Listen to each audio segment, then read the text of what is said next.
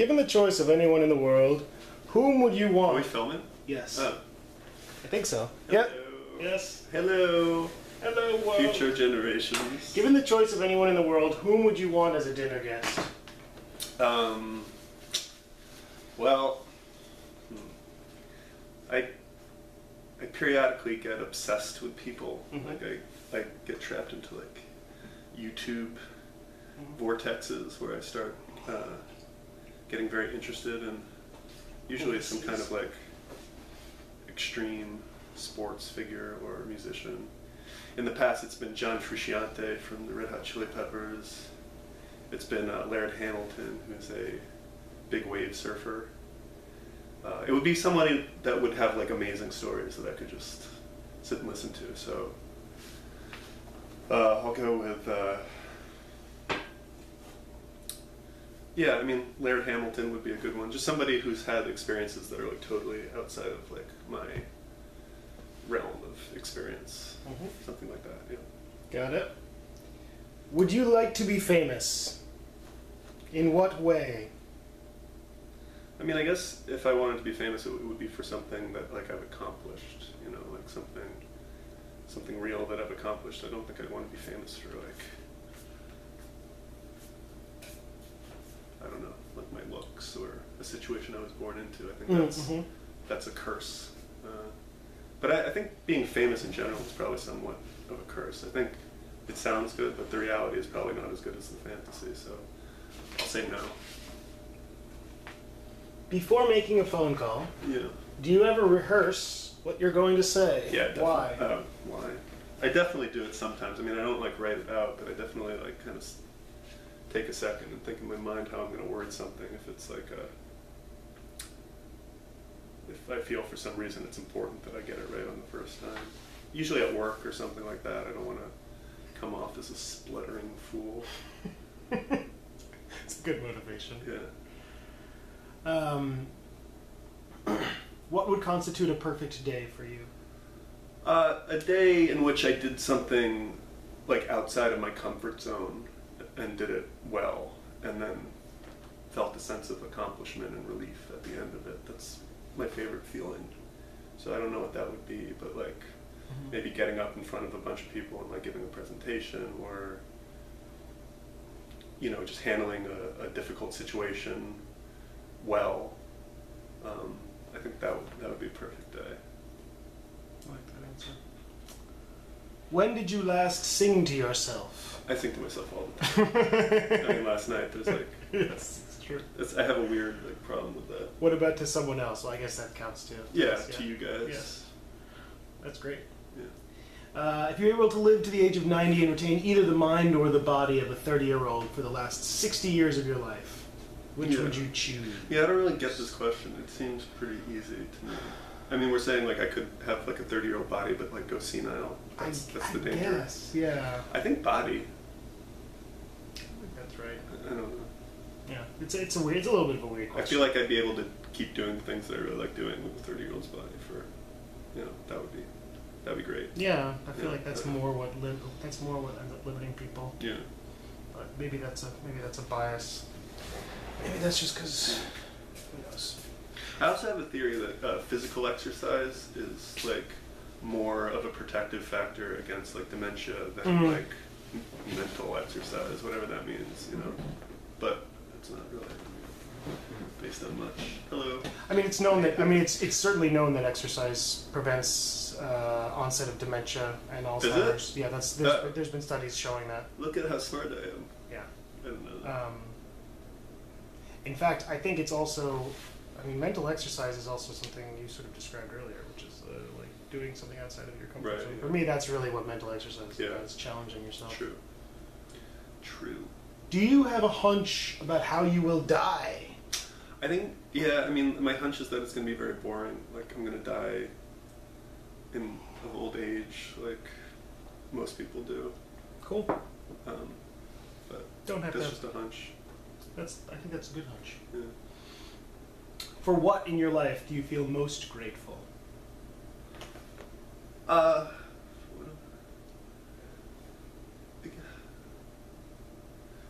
I guess, my family, a supportive family, I feel like that's something that not everybody has. And it makes a huge difference in, what you're able to.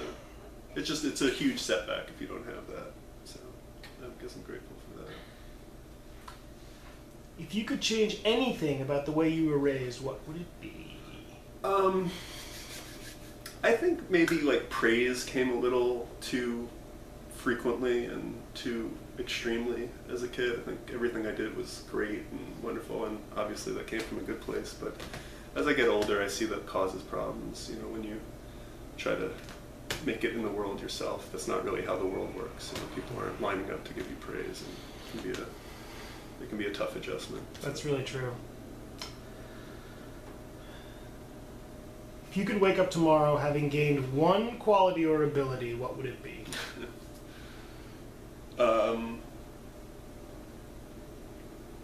Off the top of my head, like good navigational ability, because that's something that I just don't have for some reason, and I'm very self-conscious about it. If a crystal ball could tell you the truth about yourself, your life, the future, or anything else, what would you want to know?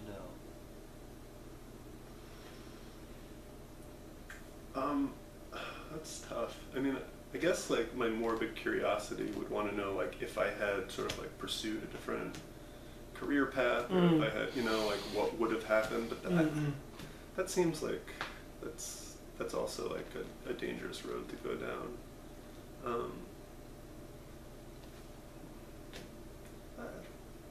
What would I want to know? Maybe just like, am I sort of going in the right general direction? I don't know. It's sort of, it's not, I don't think you're supposed to like know things that you don't know. I hear you. No, I hear you. I think that knowledge either is like, it's either sort of like meaningless, or it just like won't, like you won't be able to assimilate it, whatever. Yeah.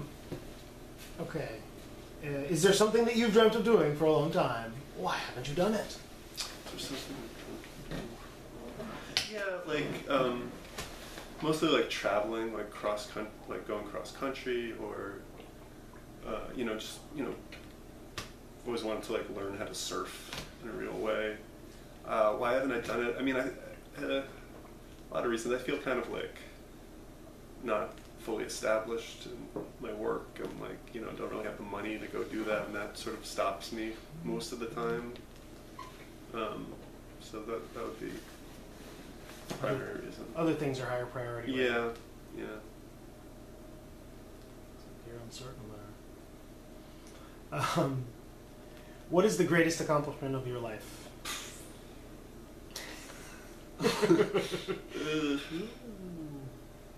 One time I ate an entire pie by myself. The greatest accomplishment of my life.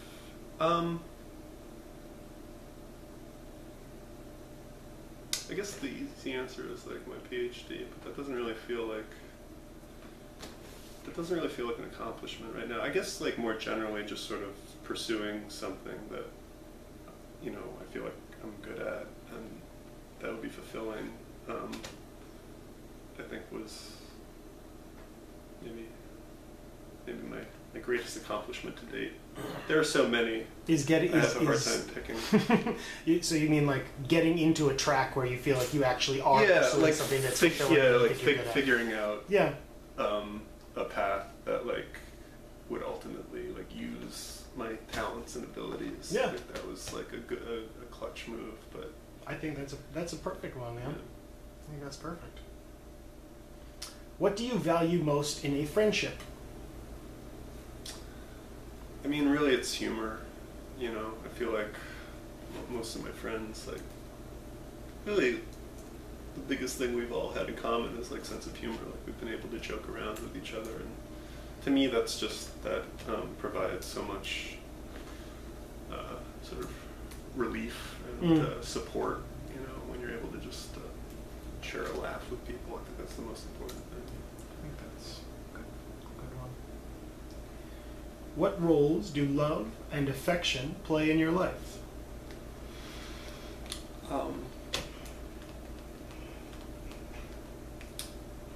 Major roles. Big ones? I think that's like a fundamental need that people have. You know, like I think that's it's probably the foundation of like mental stability and mental health is feeling like you have a number of positive, close relationships with people you trust and love and can be affectionate towards. I think that's sort of the foundation. So I mean, I think it plays the most important role. How close and warm is your family? Do you feel your childhood was happier than most people's? It's hard for me to gauge because I don't know. I think we're close in our own way. I think there is. I don't think we're the closest by any stretch. I think I've seen much closer. But I do believe my childhood was like extremely happy. Maybe even a little too happy. But then again, like, I'm sure that there's like a tendency to sort of look back with rose-colored glasses on your childhood. I'm sure there were things that were very difficult about it, but again, in the line of work I'm in, it's sort of like relative to what some people experience. Yeah. It was Disneyland the whole time. Yeah. How do you feel about your relationship with your mother? I feel good. I feel like it's definitely complicated. I feel like it's definitely gone through different stages. But like right now, I feel like we're in a good place, and we have a nice sort of adult relationship, and we enjoy each other's company and talking to each other, and that's I'm happy with that. That's what it's all about. Complete this sentence. I wish I had someone with whom I could share. I wish I had someone with whom I could share my anxiety, like my fear. I would like somebody to like help me out with that, cut that in half. To get that? Yeah. Maybe.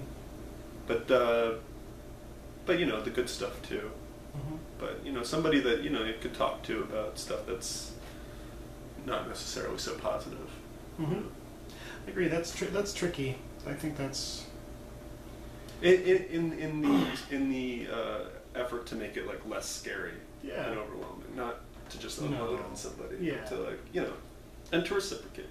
Yeah. I listen to. Sweating a little bit there, Danny. Huh? Got you in the hot seat. Yeah.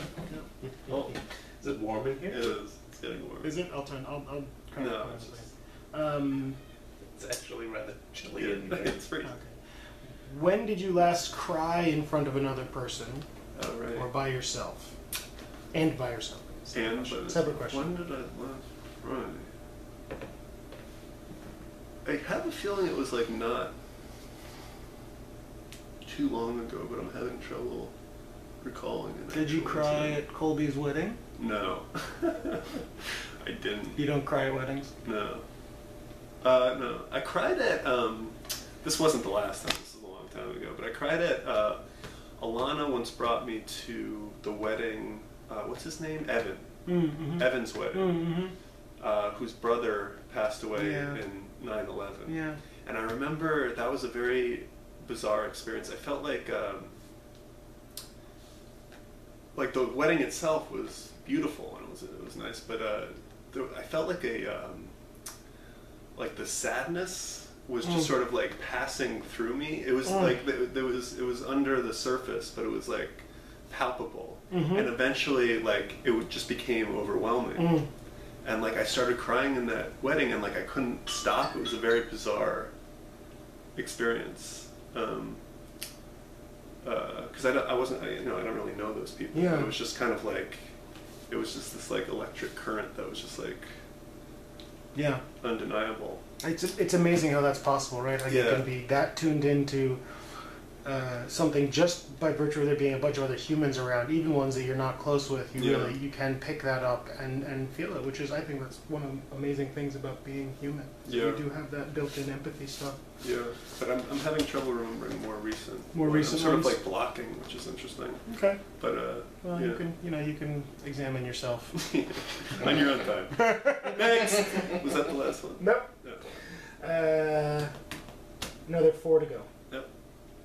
What, if anything, is too serious to be joked about? I have this like kind of a similar answer as you do. I think obviously there's a time and a place, but like I think like joking and humor is like a very important part of coping and processing trauma, and I really don't think there's anything that like you can't joke about if it's done in like in a positive way, or in a way that's supposed to kind of like help you process and overcome things. Yep. I think humor is a very important coping mechanism. That's cool, man. If you were to die this evening with no opportunity to communicate with anyone, what would you most regret not having told someone? Why have you not told them yet? Why haven't you told them yet? I think I think it would probably be something with my dad. I think like I would regret not having sort of had a more sort of like connected, in-depth conversation with him, or sort of express some things to him. I think there's a lot in that relationship that's kind of like going unsaid, and I'm not sure what I'm waiting for. I think it's difficult, Yeah. given our history and our relationship, to sit down and have a talk like that. But it's definitely something I like put off just because I think it would be It's a big, hard and uncomfortable to some big extent. thing, yeah. Big thing. Yeah, it's hard to find moments to do that without like building it up even more. Yeah. What are you supposed to do? Like call him up and be like, "I want to have a talk with you, Dad." Right. That feels Yeah, weird. because that's not really a relationship. Yeah. Like we don't. Yeah. That's not how we interact with one another. Yep. It would be like a real sort of paradigm shift. And, Yeah, It's kind of easier not to do that, but I hear you. Yeah, man, I don't know. Do you guys ever hang out, just the two of you? no, we'd have like it's It's an too rare, right? Yeah, it's like we're okay on a very sort of like surface level, but like at a certain point. Also, he's like, not to get into a whole thing, but like he's getting older. Yeah. He's like kind of Yeah, there, yeah. so Yeah. there's some things going on that I think also make that difficult Make to it have work. sort of like a connected conversation. Yeah. But I that's hear never you. really been our thing. So Okay. I think that would be it. That's hard. Yeah. Yeah, this gets real at the end. Yeah, It's man. like, you can keep it light, but it's hard to keep it light all the way up until the end. Yeah. Your house containing everything you own All right. Yeah. catches fire. After saving your loved ones and pets, you have time to safely make a final dash to save any one item. What would it be and why? It's got to be a possession, right? So, I mean, I guess the first thing that comes to mind is my guitar. I just feel like throughout my life, like that's the one possession that's like I've stayed sort of interested in and connected to like the whole time. Like other things have kind of like, and it's ebbed and flowed. Like there's been times I've been more interested in it and less interested in it, but I feel like it never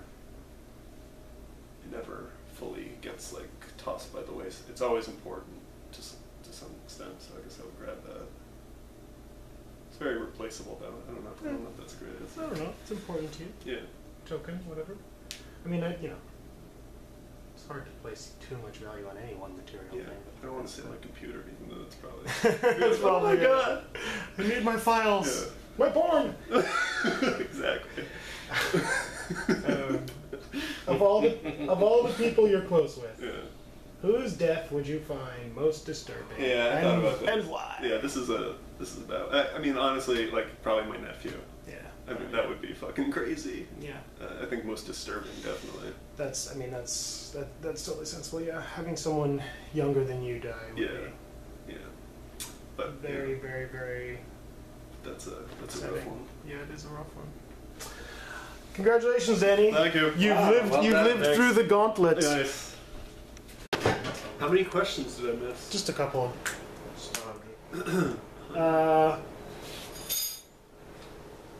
What is your most treasured memory? Um. Well, I was actually thinking about this There you go. on the walk just now.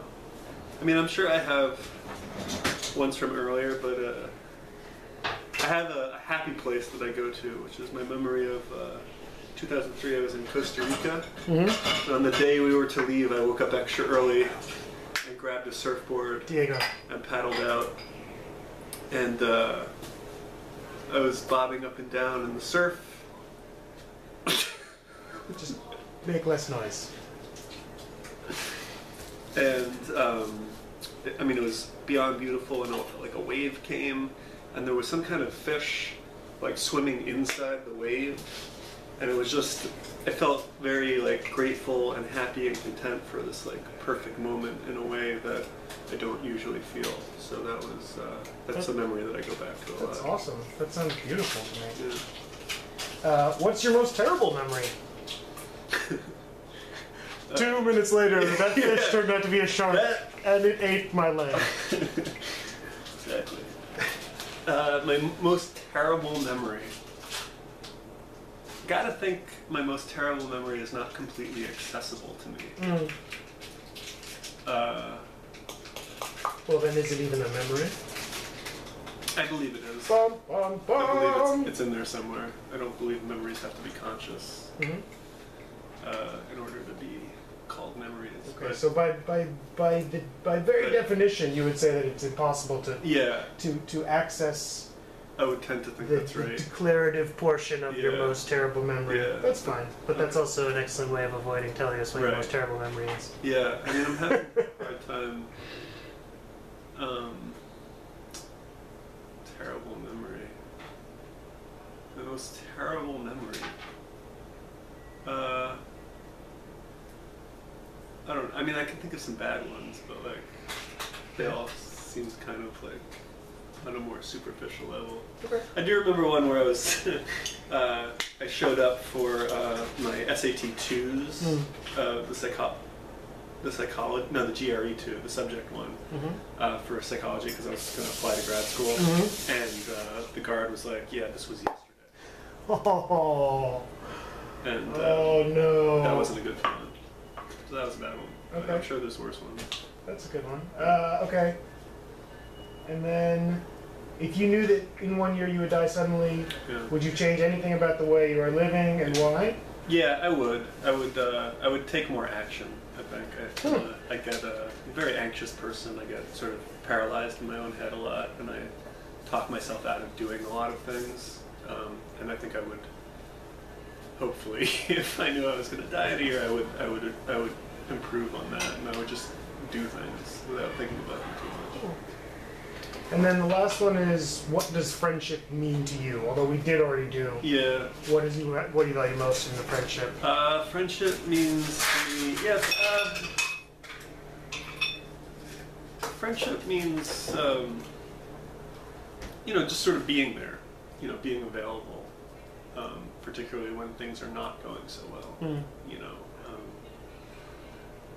just being a resource and being sort of like available to take on some of the other person's anxiety or stress or disappointment or whatever it is. Yep. Something like that. Yep. Cool, man. All right.